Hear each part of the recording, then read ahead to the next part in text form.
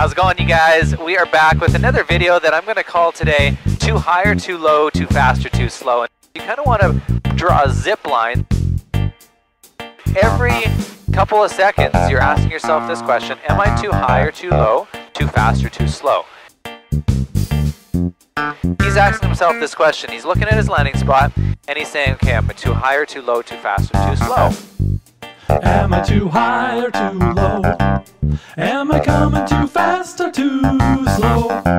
I'm coming in, I'm following a zip line, zip line.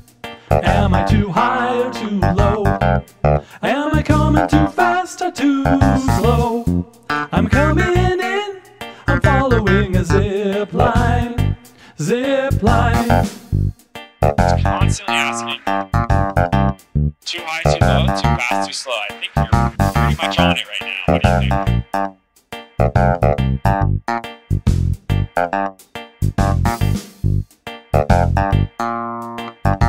You kind of want to draw a zip line, so like a cable. You guys ever been on one of those zip lines at the park or something, where you draw this cable from your nose right down to the spot that you want to go to? Am I too high or too low?